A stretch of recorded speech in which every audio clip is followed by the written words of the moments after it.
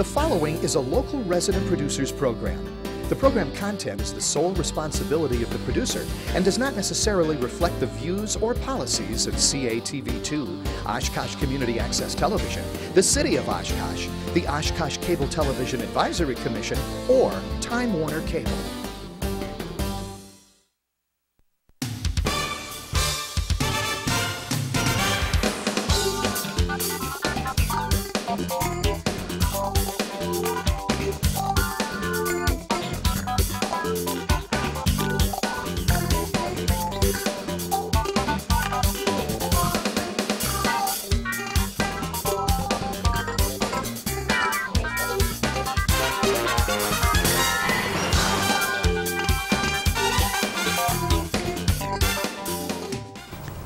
Hi everyone, welcome to another edition of Eye on Oshkosh. I'm Cheryl Hentz along with my co-host Tony Palmeri.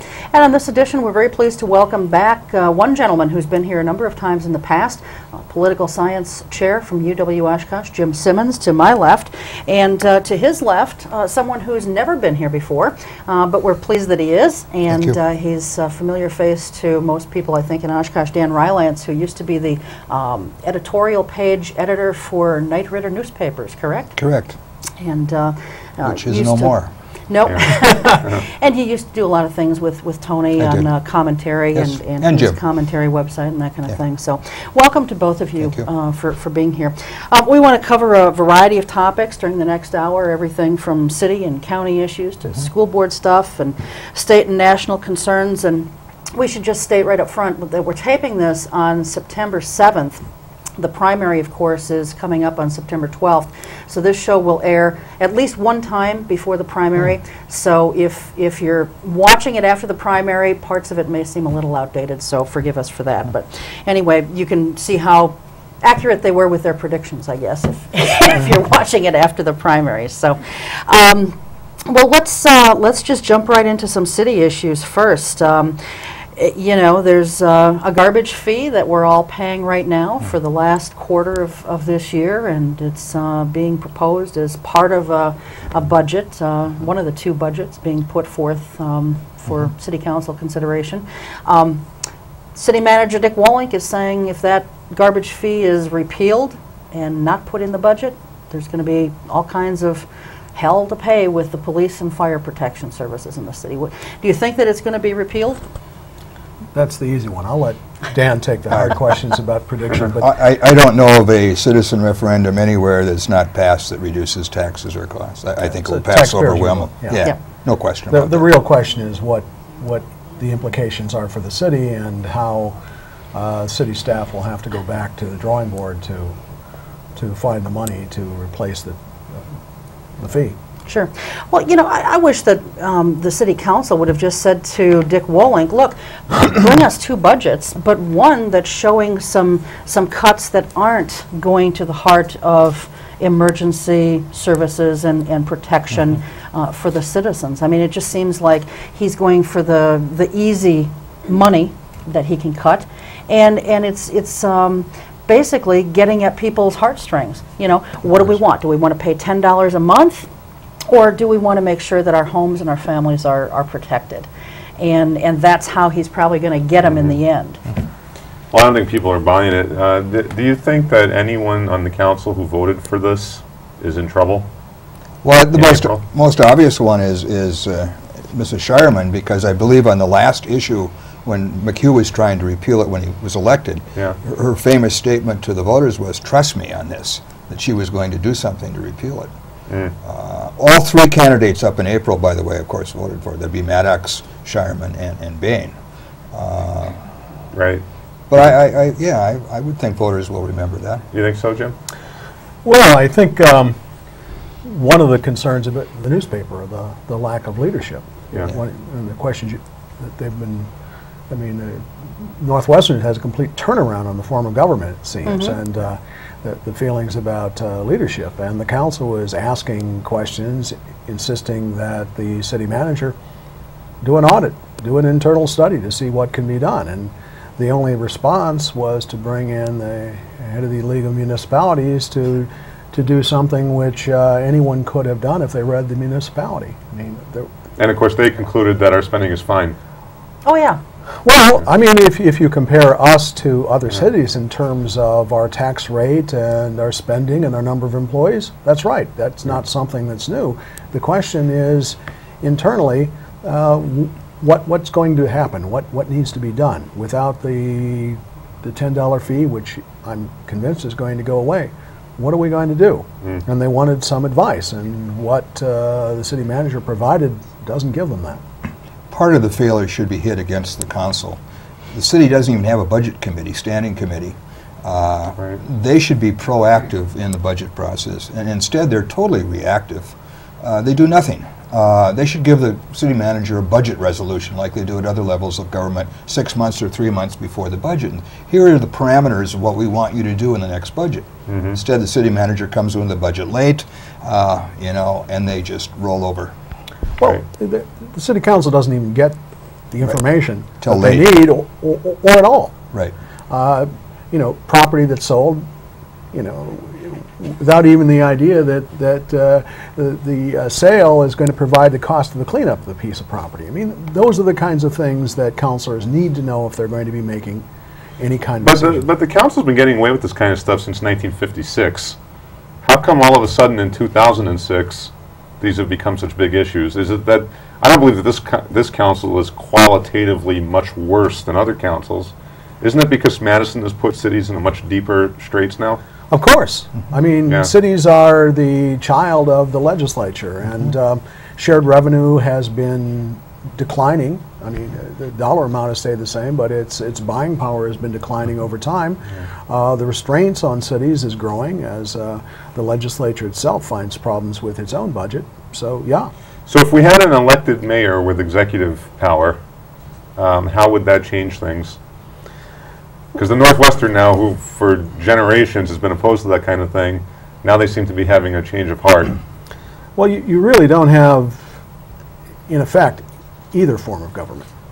You've got a city manager who doesn't have the professional training or credentials that most city managers normally have, and therefore the kind of professional legitimacy.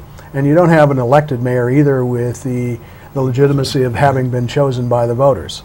And you have a part-time city council that you know, is accountable to everyone, which means that they're not really accountable to any specific person or any portion of the city. So, what about the proposal that Paul Esslinger tried to get on the ballot?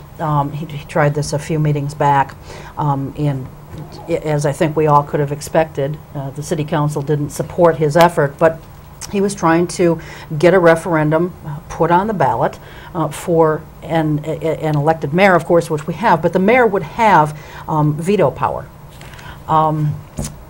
What did you think about that? Because you've been a strong proponent for years of changing the form of government. well, that didn't. I mean, it certainly gave the mayor, you know, functions and powers that the position hasn't had. But I think a good part of that failed simply because of the person advocating it. There was concern that the position would be enlarged, and then Paul would fill the position, and of course that set off warning bells for a lot of leading figures in the city. Right, and actually, I stand corrected. It was actually McHugh who brought that forward, I believe. But certainly Esslinger was a strong supporter of it too. And you know, you're right, it didn't really do anything as far as changing the form of government. It was just another baby step that I think a lot of us have been trying to take in kind of failing at every effort that we make. Well, you know, a veto really won't accomplish all that much. You need a mayor with executive powers who can really give some direction to city staff.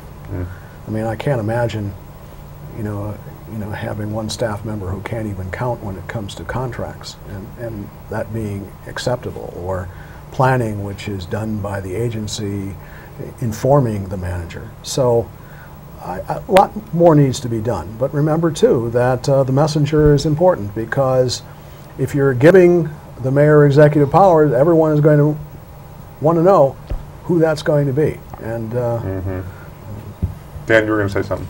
Good candidates determine good government, not necessarily the system of government. And I think the city, whether we stay with the same system or go with another, we need better, well-qualified people to run.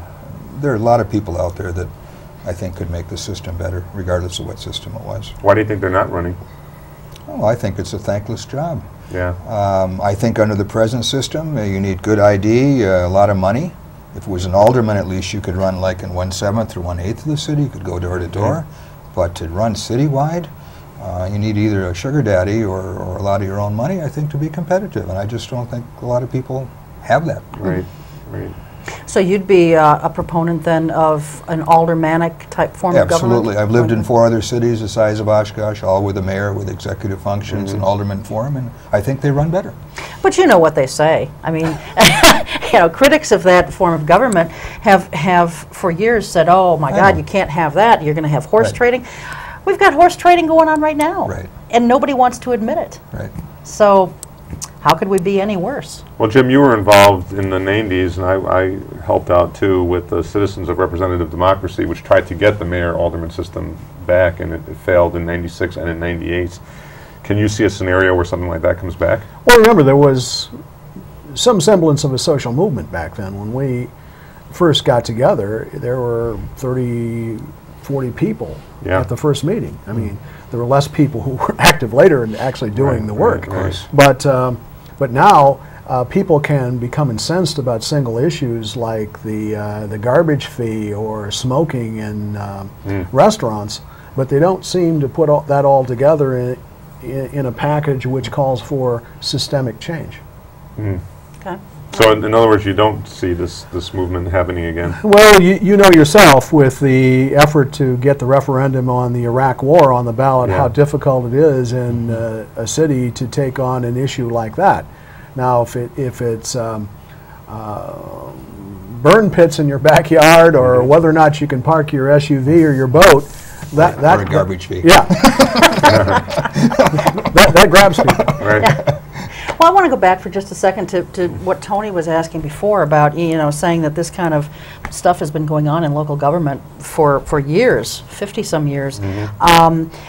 Don't you guys think, though, that we're seeing more problems now? I mean, more mistakes being made, not so much by city council members, but by city staff, very well-paid city staff. Well, in the past, remember, you had city managers who were, you know, selected in national searches, and although they claimed to be administrators, they were policymakers, and they generally brought to the city, you know, a set of policies which, you know, I don't want to say the council rubber stamped them, but I don't think past city managers would have tolerated, you know, the kind of, you know, laissez-faire attitude that, and the, you know, given the agency heads so much, you know, ability to set the direction. So other than electing different people on the council, and of course to do that we've got to have better qualified candidates, you know, running, what can we as a citizenry do? You know, we see department heads like our city manager and you know, not just the city manager, but our city attorney making mistakes like you had mentioned with the contract with PMI. Just little tiny things that are really quite large things, and we're seeing this over and over and over again. So what can we do short of electing somebody different to the council? I like town hall meetings, and I know they're hard to set up, but I would like to expose candidates in this city at the local level, legislative level, to an open forum where voters actually get a chance to ask them questions. Now, you have your candidates on this show, League Women and stuff, but there's nowhere in Oshkosh where an average citizen can walk up to a mic, have a good moderator, and ask questions, get people involved in it. Now, I know people aren't going to go and all of that, but you got to get the citizens involved. I don't think they feel participatory.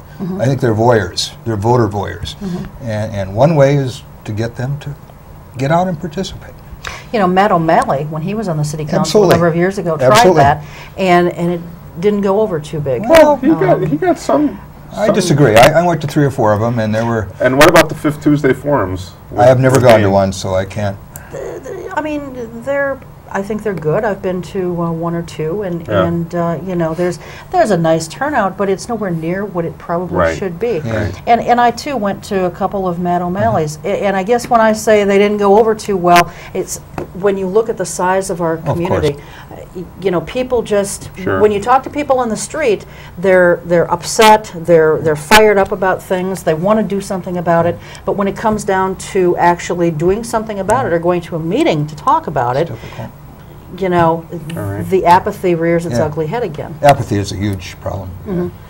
Well, let's talk about something that people are not apathetic about, and it's shifting gears here to UW-Oshkosh. The campus screens are bringing in a fellow named Kevin Barrett, who's a lecturer at UW-Madison. He believes that 9/11 was an inside government conspiracy. The Republicans, especially in the legislature, wanted him fired. The UW-Madison provost decided that his course was fine. He's still teaching. Campus Screens on Oshkosh are bringing him in. Jim, you were quoted in the paper as saying this is a bad time to bring in someone like that. Well, I think Barrett is an embarrassment. I don't think that I'm unusual among the faculty in thinking that you know, his views on this issue don't reflect the opinion of most faculty. And I do think that the university has become a whipping boy in the governor's race. I mean, they found any number of reasons to dislike us, and both the Democratic candidate and the Republican candidate are making policy, taking policy positions that sound like threats. I mean, but isn't there a bigger principle here? If we establish the precedent that legislators can essentially bully the administration into firing someone, essentially because he gave a radio interview. I mean, no one knew who this guy was until he gave a radio interview in Milwaukee. Doesn't that set a really bad precedent, regardless of what his views are? They're not firing him since he really doesn't have a position. He's an instructor of a single class in contemporary Islam. I mean, he's a gypsy professor who teaches at various places, and he's been seeking out publicity, and he seems to glory in the fact that you know, he uses the UW system to gain attention for his views. Dan, what's your view? So what? Isn't that what universities are all about? I hope faculty, most faculty, want him on campus. And I think if you're embarrassed with him, maybe you should have a panel of people who disagree with him that can dissect and discuss his presentation afterwards. We're living in a society where other people's ideas are being squashed. We're all supposed to think alike and act alike. We're in a conformist society. And universities are not supposed to be a conformist society. They're supposed to be open to different ideas. I want him on campus in the same way I want Dan Brown talking about the Da Vinci Code on campus, or Von Daniken and Chariots of the Gods, that somehow civilization is a product of alien intelligence. There is nothing serious about, you know, what he has to say, and if you look at the evidence that he presents, which you can find, you don't have to see it on campus, you can find it online. And not only that, there are all the sites that debunk it as well. If you want someone serious to talk about this, then let's bring someone with some expertise and credentials. You don't have some third-rate ad hoc faculty member whose field of study is African studies to do that. You guys live in an ivory tower. Your journals, you write to each other, you communicate to each other. No one understands what you're talking about or what you're writing about, and so you bring in someone who's different, and oh, my heavens, I'm embarrassed that he has no credentials. You know, can't we play with ideas? Do we all have to have PhDs in a certain area that you can only talk about political science? Tony can only talk about communication? Can't we just go to a university forum at night and listen to something that's kind of crazy and off? So what? What's the big deal? The students have invited him in, or at least one student group has invited him in. No one's going to turn him down. Anyone who wants to come in here should.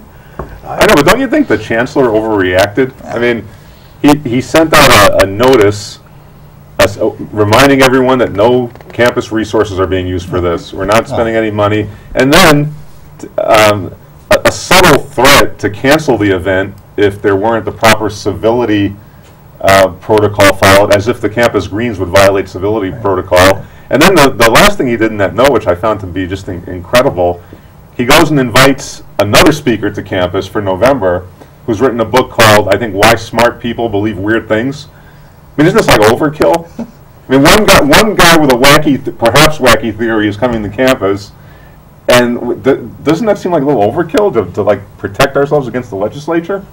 That's what I'm concerned about, Jim.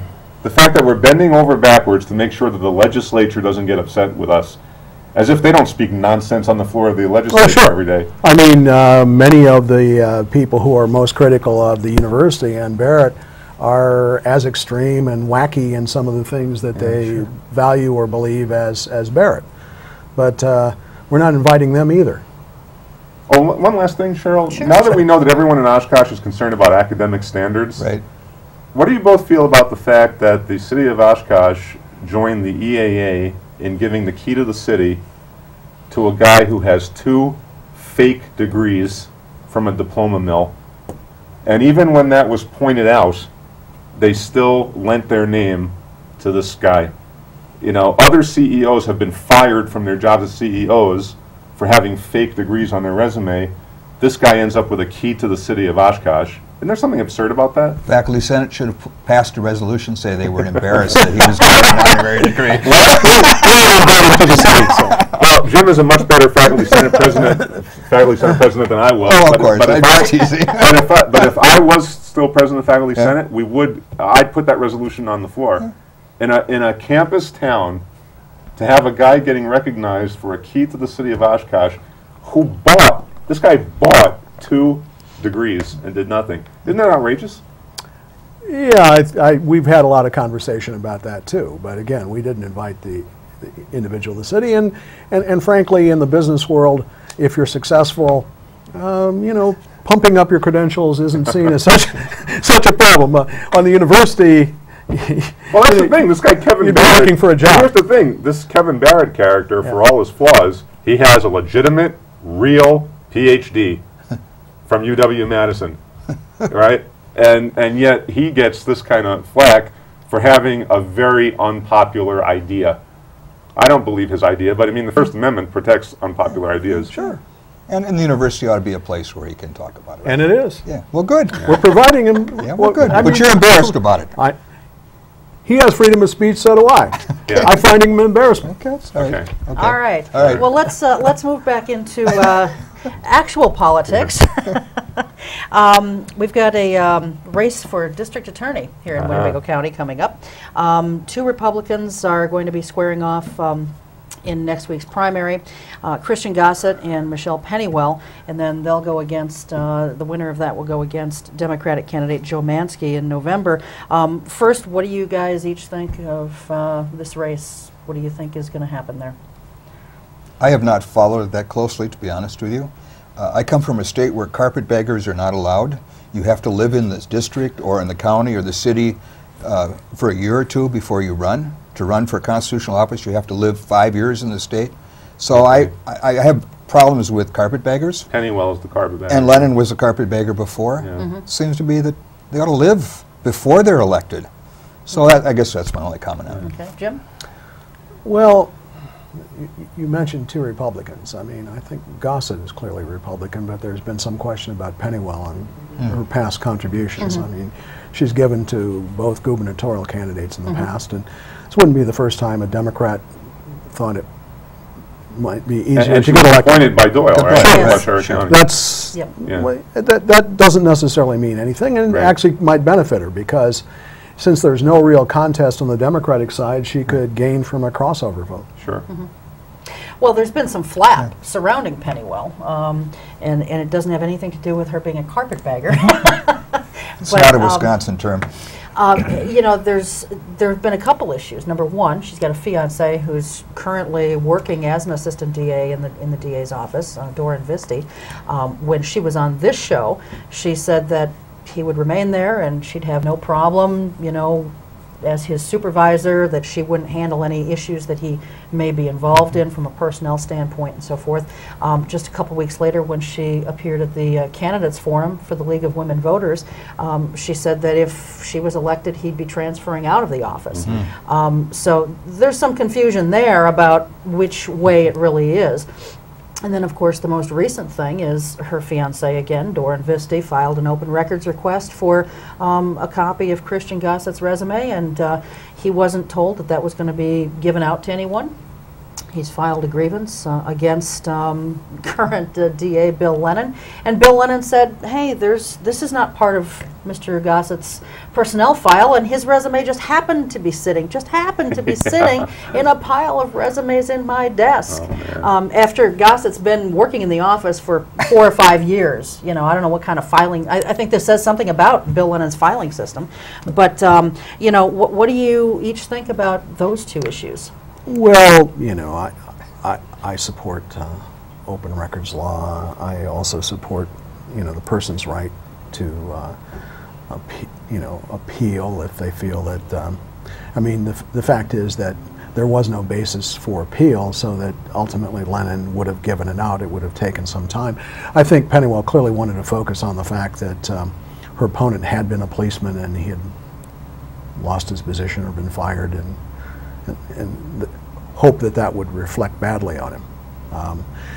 To tell you the truth, like you, I haven't been paying as much attention to this race as I should, because, you know, neither of them seem to be the personality or the stature that you'd want in a prosecutor. I mean, you can say what you want about Joe Paulus, but you had to fear him in the courtroom, and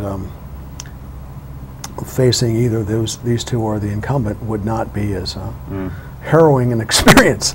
Now, you would hope that Paulus would have followed through with prosecutions of people he should be prosecuting and those he shouldn't, in ways that, you know.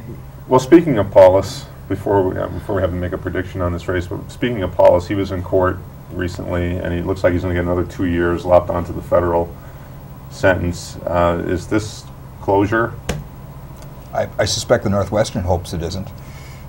I mean, it's the Paulus Northwestern. I mean, I'm getting tired of seeing him on the front page and editorials and stories. I mean, it's overkill as far as I'm concerned. But is it conceivable that it was Joe Paulus and Mitch Shearland? They're essentially the only two that got nailed in this, right? Yes.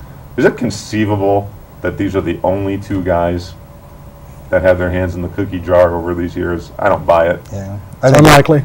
It's unlikely. I think a judge that just recently got elected probably had something to do with it. But doesn't it seem, Jim, like there's some incompetence that they made these plea deals with Paulus and he turned nobody over? Yeah. I mean, apparently Paulus gave them no one. At least there's been no charges put forward yet. Yeah. And then you had a good statement on your website about Paulus's apology letter. Yeah. Well, it just doesn't seem sincere. I mean, Yeah. he waits until a few days or a half a week or whatever before he makes his first court appearance here. He had 2 years to do this if he truly wanted to apologize to the people of this county. It was as calculating, I believe, as he has always been, and I don't think that he has changed one single bit since he's been in prison. But do you think that people in this county will ever have confidence in the justice system after that? I hope so, but I think the superficialities that Cheryl just mentioned about what the issues are for these two candidates doesn't make it look real good. I mean, how do I determine vote on these little petty little things? There's no substance here, I don't think. Right. Well, and I guess my problem with the open records request is I too am a huge proponent of open records. I think all of us at this table probably are, but she didn't file it. No. Her fiance filed it, and it does. It kind of muddies the waters a little bit. That's petty. Yeah. It really is. I don't know how the election is going to come out, but clearly I think he has more of the Republican base. He's clearly more conservative, consistently conservative on a range of issues than she's. Many of them that don't have anything to do with the DA position. So it really depends upon turnout, and I mean, actually identifying her as a Democrat might help her. I mean, Okay. Okay. You know, also on the county level, the county's having budget troubles also, of course, and last year Mark Harris really pushed hard for an increase in the sales tax, and the county board found a way to balance their budget, allegedly balance their budget, without raising the sales tax. Harris is going to come back with this again this year, I would imagine, don't you think? I do, and the garbage tax and the sales tax are all reflections of a tighter budgetary situation at the local level, exacerbated in part by Madison. Do you think he makes a strong case for the sales tax, though? Well, I don't. I think sales tax in one county in the Fox River Valley is a hard one to sell. Yeah. Yeah. What do you think, Jim? well, again, he has to sell the board on this, and the question is, what services are they going to relinquish, and how painful is it going to be? I mean, the more painful, the more likely they are to accept a sales tax. Yeah. I mean, the board might ultimately go with a smaller sales tax than the county executive wants, and then, of course, it's likely to grow. Actually, lately, the only thing that I would like about a sales tax is that, and this is kind of a political point, it would prove that we've been lied to for years about the EAA attendance. Because what a lot of people are saying, if you have the sales tax in, when all those people come in for EAA, you'll get a lot of revenue. What they'll find in the first year is that the amount of revenue we get from EAA is not that great, because there are not 750,000 people here at that time of year. Well, no, but what you do have is, however many are here, whether it's 100,000 or 200,000, they're still buying meals every day. Yes, oh yeah, you'll get, and that kind of thing. We'll get a revenue boost, but it won't be. Joe Mail used to talk about millions and millions of dollars just from EAA. No, Ain't gonna happen. No, that's not going to happen. But having said that, he's going to have a tough sell on this board, isn't he? Yeah, I think he will. Yeah, yeah. But then they've got to make some tough decisions. And Walnick's garbage fee is going down the garbage. I mean, that was a sale. So, I mean, this is going to happen. You know, you're talking about fees and sales taxes. School board's going to be dealing with this. County's going to be dealing with city. That this decade is going to be very tough to support good services at the local level with the revenue that they're allowed. Yeah, yeah, absolutely. And it sounds like the problem's not going to be solved in Madison. I doubt it. It'll probably be exacerbated in Madison. Yeah, that's where the problem is, right? These wacky tax freeze ideas and so on. Well, of course, you have to remember, though, that this began in the early 90s when the state legislature picked up the cost of the public schools to reduce the burden on the property taxpayer. And that pitted the schools against the universities, against healthcare costs, against transportation, and all the rest. And the legislature, after windfalls in tax revenues, haven't seen those same increases, and they can't fund all that they want to fund. Okay. All right. Cheryl? On the subject of county board, we've got 38 members on a county board, and we've now got a committee formed to study the size of the county board and make some determinations as to whether or not that's the right size or too large. And along with that, we have got Progress Oshkosh, which has formed a subcommittee, and they're going to be later this month, I guess. In fact, I just talked with someone from there earlier today, and on the 20th of September, they're going to be officially rolling out their campaign. They're starting a petition drive to get some kind of a referendum on the April ballot to cut the size of the county board in half. Do each of you think the size is just right, or should it be cut? And if so, is 19 the magic number? Well, I would favor a smaller board, but there's no magic number. I mean, I'm not sure what a study would produce. I mean, how would the study be conducted so that you look at board size and spending, or board size and the numbers of complaints and grievances? There really isn't any magic number. Would policy in the county change dramatically with a smaller board, which is a hope of Progress Oshkosh? All right, but is there a connection, Jim? The state of New Hampshire has the largest legislature in the country and the lowest taxes. The Wisconsin Taxpayer Association did a study. I don't know how they calculated it, but the larger county boards are in counties with lower taxes. Sure. So as a social scientist, you can't make that correlation? I don't think you can make that correlation. I mean, you can pick specific states and attempt to do that, but I don't think it holds up. But Indiana is also low when it comes to taxes, substantially lower than Wisconsin, and the county boards there are 5-6 members. Dan, what do you think? 2 points. We've just talked before about the inefficiency of the Common Council, ineptness in budget and stuff. I think the 38 county board is probably more efficient with a strong committee structure than the Common Council is. Oh, absolutely. Second, I know who my supervisor is. He's Bill Wingren. He comes to my house. He's always accessible. Now, if you increase his district by 2 times or 3 times, I'm not sure the types like Bill Wingren are going to be as accessible as they were before. I'm not even sure if they're going to run before. And then there'll be bigger money in financing half the number of candidates. So I think there's some advantages in the size of the board that we have now. I don't know whether it's no magic number, maybe it could be smaller than 38, but I think they're pretty efficient. They have a good committee structure, which a legislative body ought to have, and at least my supervisor is very accessible to me. And I think Bill is, you know, I think he's a great supervisor. He's shy when it comes to cameras. We've tried to get him on this show. You tried to get him on commentary when it was going, and he's just, for whatever reason, he's camera shy and he won't come on. But he loves the show. Wingren is atypical. You don't see county board members going door to door. And that was what I was going to say. In fact, most of the races are uncontested. And well, his is uncontested. Yeah. Well, most don't even know who their county board supervisor is. But isn't it also true, Jim, that with a smaller board, with a county executive system, doesn't the county executive become more powerful with a smaller board? I'm not sure that's a good thing. Not necessarily. You don't think so? Not He's got fewer people to have to persuade. Don't the special interests become more powerful? I mean, I find it interesting that chambers of commerce, which a lot of Progress Oshkosh are made up of Chamber of Commerce type of individuals, they want a smaller board. Why? It's easier to get something through 7 common council members. And easier to fund. Yeah.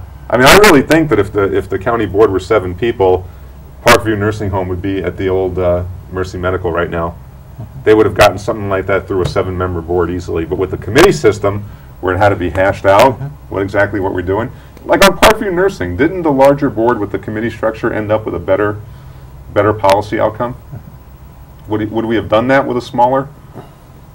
Well, I'm not so sure about the policy outcome, and I'm not so sure that that was affected by the size of the board specifically.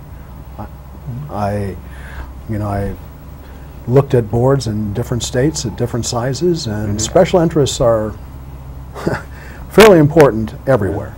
And it's fueled by apathy, it's fueled by lack of engagement, it's fueled by the simple fact that elections are increasingly expensive and responsive to interest money. But you know what we saw in the last elections for county board, anyone who challenged an incumbent and who ran a vigorous campaign, Donna Laurie against Harold Stanky, Jeff Hall against P.J. Sundquist, and there were, I think, 1 or 2 others. The challengers all won. Now, you add 2,000 people to the district, it becomes that much more difficult to unseat the incumbent, doesn't it? I don't know. We've had fairly competitive council races recently. I mean, given the fact that these people are running at large citywide. Yeah, but it's not common to get incumbents out of the council, is it? I mean, we've had some incumbents defeated. I remember Paul Weimer was defeated a few years ago. But incumbents... Spanbauer, Del Antonio... But after they were in for a long period of time, right? Yeah, but I think the point is that, you know, even though we've got all these challengers, I mean, look at when I ran 2 years ago, or a year and a half ago, there were, what, 21 candidates, 19 candidates, something like that, and yet we had incumbents getting reelected. Yeah, that's true. The one last thing I want to raise about the county board size, isn't it a myth, Jim? This is what scares me. A lot of people believe that if you reduce the size of the board, you're necessarily going to spend less money on county government. That's a myth, right? Yeah, of course. You may end up spending more money. You could. Yeah, and see, I'm afraid that's going to get lost in the debate. People are going to think, oh, 19 instead of 38, smaller government, less money. That's not necessarily the case. Well, the same is true of mayor-alderman system. Sure. I mean, there's no magic. There's no magic formula. It depends upon who's elected, and in fact, you know, the mayoral systems tend to have higher taxes in this state. All right, sure. All right. Let's talk about some state races now. We've got Julie Pung-Leschke running against Larry Didlow in the primary. I think we all pretty much know who's going to win that. And that means that we're going to have Leschke running against Gordon Hentz. Probably. And, you know, and yet Leschke has not, you know, she's not answered any bipartisan type questions about campaign finance reform. Her website, as of this taping, is virtually non-existent. And yet it's been online, it's been active for months and months since she announced, but there's nothing there. You know, how seriously can voters really take her if she's not willing to step up to the plate and say where she stands on some of these issues? Well, it's early. She's only in a primary thing. Historically, this is the race of the mayor's kids. Both the Hentz and That's right. are offspring of former mayors. So I call this the mayor kids race, huh? Okay. Just for trivia. I think Leschke has, I don't know whether you followed Catherine Harris on television, her embattled race in the U.S. Senate in Florida. But I think that the two parallel each other very closely. They're both running as kind of citizen-type people, not party people. But their platform, in both cases, is hardcore Bush tax republicanism, less tax republicanism. And I think, you know, that's going to be a really good issue. Hentz, on the other hand, has been very quiet. He's been running since 2004. Has he said anything since 2004? I haven't heard anything. You'd think he'd be more issue-orientated than that. So I think he's playing a very quiet, non-confrontational sort of thing. It'll be I think the race will be close. I think the governor's race and turnout will be a factor in who wins or who loses. But, you know, it's the mayor's kids race. We'll see what happens. Well, in something like the 54th District, Jim, we're going to have just a Republican and just a Democrat. No third-party candidates or independent.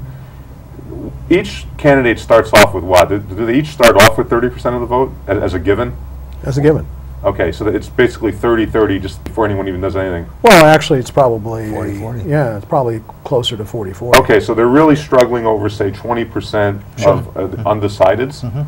Right. All right. So do you think has that group of undecideds in Oshkosh moved in a more progressive direction in the last 10 years? They're starting 30-30 with people who feel strongly one way or another in terms of partisan identification, and then they start with another 10% of the electorate that leans that way and doesn't need much persuasion. Okay. You know, so then they're competing over 20% of the electorate that can move either way. So turnout matters. You know, mobilization matters. Effectiveness of organization matters. For people in the 54th District who are undecided, they plan on voting in that race. What's going to swing them? Maybe it's not even issues that'll swing them. It's contact. Truthfully, you know, Greg Underheim was a much more moderate Republican than Julie is. I mean, she is running a campaign as just a Wisconsin housewife, you know, and so on, and you know, a family woman and so on. But she is really far more conservative than Greg was. But Greg worked extremely hard to gain election and re-election. He was constantly at meetings, providing service, doing the doors, and he built up a certain amount of credibility. And you know, over time, I think he would have been a fairly effective candidate. If I were predicting, I think he would have been re-elected narrowly. In this race, I don't think Julie will work that hard. I think that she'll be far more dependent upon her handlers, those people who are working in her campaign. Much more money will be spent. Oh, yeah. You can expect that the state Republican and Democratic committees and the various interest groups are going to concentrate on this race because it's extremely close, so it's going to be extremely nasty, whether or not the two candidates want it to be, and I don't think they do. But they'll be forced in that position probably. And I think that maybe, in my mind, just the fact that Gordon tends to work harder at it will. Dan, you brought in an ad that you got. Yeah. What did you want to say about that? Well, we were talking about going after that 20 or 30%, and I've been targeted by Leschke as a senior, which I am, and so her plea to me is that she wants to eliminate the tax on pensions in Wisconsin. Now I'm thinking pensions. Yeah, I guess I get a pension. So assuming she's thinking that I'm paying state income tax on Social Security and any other things. And so she says Julie wants to eliminate this retirement tax that penalizes seniors who stay here in Wisconsin. And I'm among the hardest hit by taxes and wasteful government spending. So I'm looking at this and I'm saying, well, first of all, what's the fiscal note on repealing tax pensions? 5 million, 10 million, 20 million a year? And if she repeals it, how is she going to make up the revenue? And on everything she says is she's not going to make up the revenue on anything. She's just going to cut. And when she gets to UW system or K through 12, she wants more efficiency, more accountability. We've been hearing this for the last, what, 8 years? Mm-hmm. So she's going to be Jim's right. She's not a moderate. She's going to cut things, and this is an example of this. Now, I'm not voting in the Republican primary in the 12th, so she got me on the wrong list. But anyway, clearly I'm targeted as a senior in Oshkosh that I should consider voting for her because she's going to repeal the Wisconsin tax on pensions. And but she's going to maintain and expand funding on senior care. So probably. I mean, it'll benefit in both ways. Yeah. You'll keep her home and have senior care. Yeah. And she'll pay for it with a state garbage fee. Yeah. All right. There's a very nasty race going on for Attorney General on both sides. Actually, I'm sorry, but before we go to that, can we stay on Assembly for just a moment? Because some of our viewers are in the 53rd Assembly District. Oh, yes. Yes. You know, there's a chunk north of town that is in that Assembly District. Right. And there we've got Carol Owens, a longtime incumbent, running against Dick Spanbauer. Mm-hmm. And, you know, there is no Democratic challenger there, so whoever wins that race on the primary date of September 12th will have that position. Have either of you followed that race at all? Well, here's another case where, you know, I mentioned the case of prosecutor that Democratic crossover might be of importance. You notice that the paper has begun to pick up on the fact that Spanbauer wasn't always a Republican. He claims he was a conservative Democrat and his party had become too liberal. But I think he himself is playing to that potential crossover vote. And in many ways, I think Carol has become something of an albatross for the Republicans. So even those Republicans who are as conservative as she is, I just don't think she can be beat. I don't either. Yeah. You know, she's 75 years old. There's a solid core of people in that 53rd district. I agree with you, but the district is changing.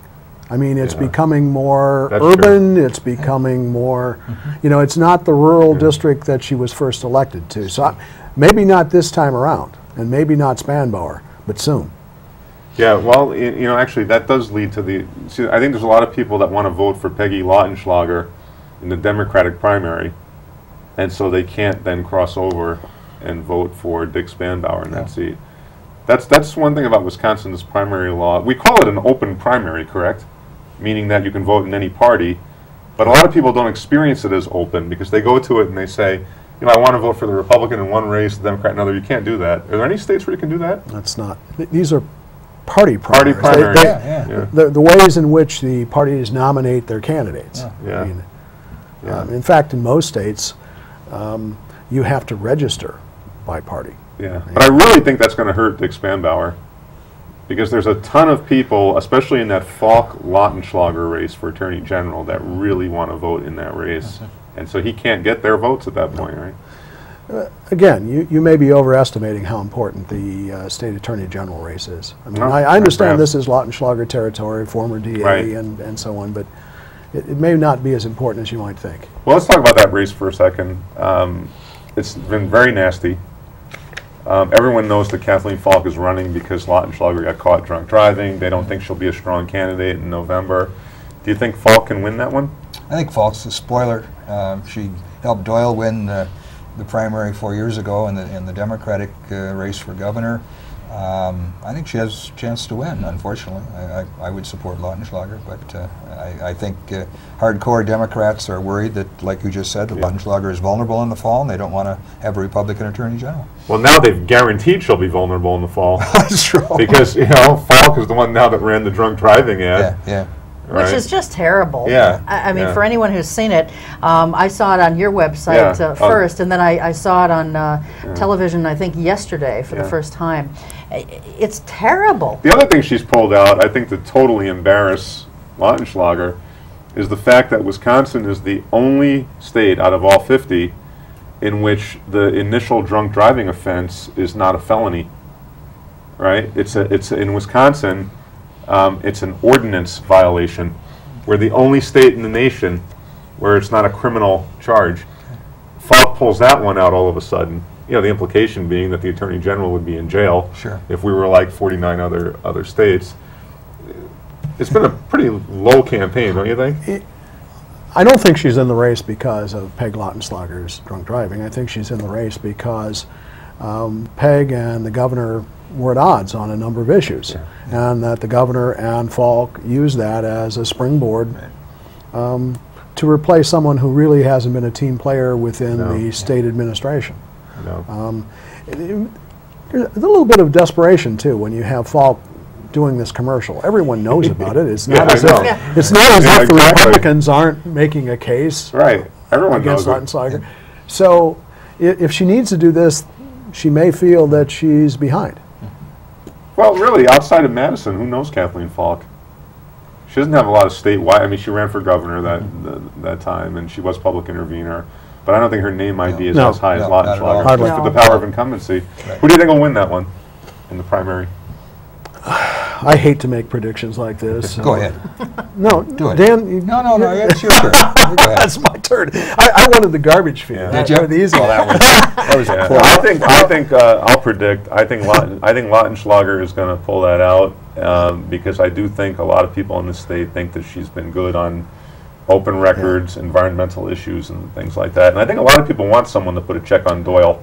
The general election is something else. Jim and I have just caucused, and we agree. Well, and I think Lautenschlager thinks she's going to win it too, because very happy to tell viewers that she has agreed to appear on this program, and she'll be here in a couple of weeks. So, well, it'll be interesting to see if she keeps that invitation if she loses. If she loses, Well, she must be confident, because normally if someone runs a negative ad like that, you respond immediately and within 24 hours. I haven't seen it, so she must not feel it's having the effect. Well, and like you said, everybody's known about this drunk driving thing since it occurred. It made national news, for God's sake, back then. So, and I think that we as an electorate are rather forgiving, even if we shouldn't be in some cases. I think we have a reputation for being forgiving, and I just don't think that that's going to play as much a factor in this election as Falk might think. Well, especially in Wisconsin, we're much more forgiving of drinking than most other regions in the country. It's true. I thought a DUI was the state motto. Okay, 2 referendum questions on the ballot in the fall. One that would essentially create a constitutional amendment to make gay marriage, civil unions even, impossible. One to bring back the death penalty. Are these just political ploys, mostly Republican political ploys, to get out a vote? Absolutely. And one is dangerous because if it wins, it goes into the Constitution. The other one is simply advisory. Why dangerous? We don't want to put in the Constitution things that take away people's rights. Yeah. The Constitution is a benevolent sort of general sort of thing that gives rights. Can you name anything in the Wisconsin Constitution that takes away anyone's rights? And Jim, in the UW, we are losing people because of the lack of domestic partner benefits in the system. I mean, a lot of people like to laugh that off, but that's the brain drain, isn't it? No, I understand that. I'm not sure that that's going to play terribly well, because everyone's losing benefits, and it's not as if there's a groundswell for regaining benefits or forcing companies like Walmart to provide their employees with benefits or to go with a single-payer plan of any kind. It's simply that we all should be suffering in the same pool. Right. So I don't think that's going to play well. Now, every one of these marriage amendments in other states where it's come to statewide referendum has won. Yeah. Most cases overwhelmingly, recently somewhat more narrowly. If Republicans in the legislature hadn't overplayed their hand, this one probably would be a dead pipe cinch. But the language that they put in, expanding it to potentially heterosexuals in various forms of civil union, that provided the opposition with whatever chance they have to win this time. Okay, I think Wisconsin is going to be the first state to defeat that. What about death penalty? It's advisory. I have no feeling on that at all. We haven't had the death penalty in 150 years. Yeah. Yeah. But in states where they have these kinds of referendums, they generally pass? Yeah. I mean, most states have the death penalty now. And yet what most people don't realize is if you get the death penalty in your state, you're going to need millions and millions and millions of more dollars, right, to go to things like appeal. Oh, sure. death penalty is a very expensive proposition, isn't it? Yeah, well, that's why the same legislators who propose death penalties are the first ones to limit the rights of appeal. Yeah, exactly. To reduce the expense. Oh, jeez. Well, we're almost out of time here, but you know, we've got a Green Party candidate running against Senator Herb Kohl for the U.S. Senate seat. Ray Vogler, she was on our show a couple weeks back. You know, third-party candidate here. Do you think she's going to make some kind of a dent?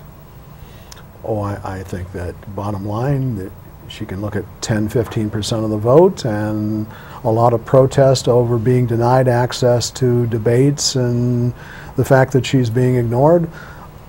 Unfortunately, third-party candidates can at sometimes make a dent. Jesse Ventura, the guy in Texas who's running, former prominent elected official, Joe Lieberman running as independent, but she's not a personality. Right. She's not. I think her candidacy, though, will show how strong the opposition to the war is. It could. That's been her #1 issue. The war seems to be very unpopular in Wisconsin, doesn't it? Mm-hmm. And so I think she could make a strong dent there. I think she's a very interesting, qualified candidate. I think the Senate would be better with people like her serving. Yeah. You know? Well, when she was here, I really enjoyed our visit, and I know that you had met her, sometime before that. But this was my first time meeting her, and I found her to be very sincere. Her message very heartfelt, and I think she's a nice, fresh face. I agree. On the ballot. So, but now you had something very interesting on your website about, as Jim sort of alluded to, about her being denied a speaking engagement somewhere. Oh, at Ed Garvey's Fighting Bob Fest in Daraboo. He's supposedly the great progressive, yet he won't let the Green Party candidate for Senate or governor speak. And so I guess the Fighting Bob spirit doesn't extend that far. He doesn't want to hurt Democrats, I guess. But a couple of minutes left. Russ Feingold, is he going to run for president? Sure. Sure. Yeah. Okay. I talked to him last night. Can he get through primaries? I think he can win some early primaries. Actually, win primaries. Win early primaries, ones where money is not the big issue. You think, Jim, he can have the kind of organization needed to win those kinds of things? I mean, I would normally say he can't raise the kind of serious money necessarily to continue a contest, and he'll quickly run out. He doesn't have the kind of name recognition or organization necessary to run a national campaign. On the other hand, the Democrats have changed the rules. Yeah. It's no longer, New Hampshire and Iowa. Now they've got earlier contests. They're front-loading a candidate that can catch fire early. Mm-hmm. Who knows? The war is incredibly unpopular. Yeah, it is. All right. Well, very good. Well, thanks to both of you, it was fun. Jim and Dan, for being here. We're going to go to the Barrett to talk, and we're going to report back to you if you ever have us back on the show. All right, okay, that sounds great. We'll be asking both of you to come back at some point. Well, Dan, I think you need to watch both Marys, both Screw Spare Change. Thank you, and thanks to you folks at home, too, for having us in your homes for the last hour. We'll see you next time. Until then, take good care and keep your eye on us. We've got our eye on Oshkosh.